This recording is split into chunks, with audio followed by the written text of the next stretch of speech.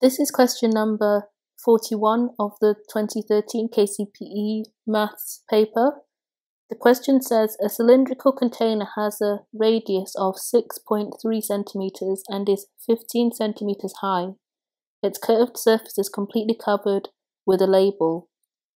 What is the area of the label in centimeters squared?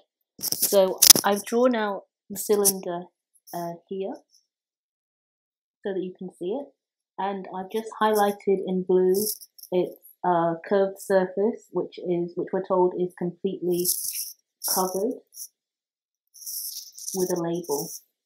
So we need to find out the area occupied by this the area occupied by this blue highlight. So, and this area obviously stretches all the way around here. I've only shown the part that would be visible to you looking straight on at the container. So in order to work out what the total area of the label is, we first need to work out the perimeter here of the cylindrical container, and then we need to multiply the perimeter of the cylindrical container by the height. And I'll draw another image for this to make a bit more sense to you. So if you imagine if you unraveled the label from the container and you stuck it flat on a table, it would look something like this, where this here is the height, and that's given to us as 15 centimeters. And this here is the perimeter or the circumference of the circle or the cylinder here. So this is the circumference.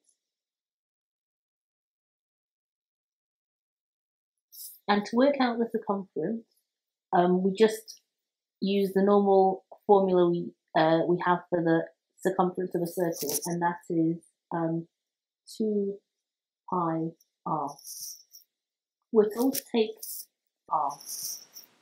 We're told to take, so I'm going to write that down here again, and I'm going to put a big C for circumference is equal to 2 pi r, and we're told that we need to take pi as being 22 divided by 7, so 2 times by 22 divided by 7, and then multiplied by r, which we're told is 6.3.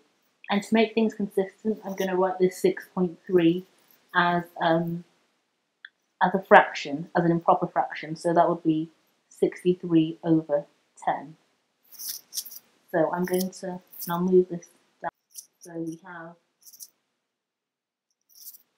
2 times by 22 divided by 7 times by 63 over 10, and that would give us our circumference of which is the area around the rim of the container.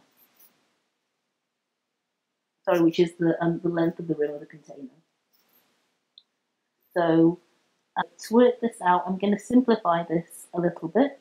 So we know that 63 is a multiple of 7, and since we're dividing by 7 again, we can simply divide this 63 by 7, and we'll cancel out this 7 here and get a 1. So 63 divided by 7 is a 9.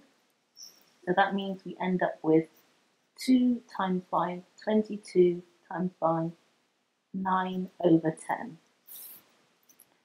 2 times by 22 is 44. So we have 44 times by 9 over 10. So what I would do next is multiply 44 by 9, and then the area of the circumference is just 44 times by 9, the answer we get for that, all over 10.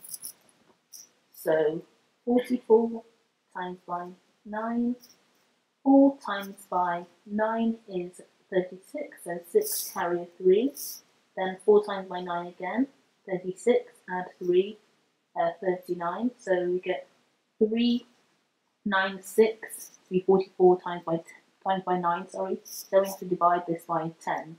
And when we divide this by 10, it's the same as moving the 1 decimal place, which is originally here, 1 place to the left.